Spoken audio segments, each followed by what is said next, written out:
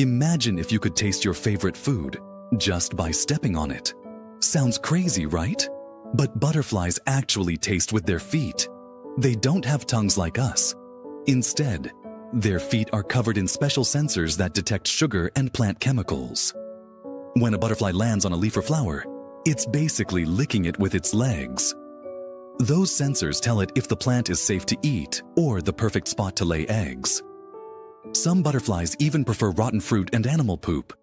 So, they're tasting all sorts of stuff we definitely wouldn't want on our feet.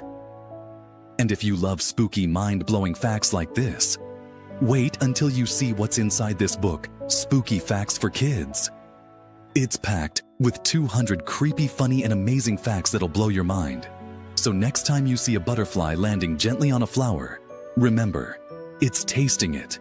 Hit subscribe for more weird and wonderful facts that'll make you say, "What the fact?"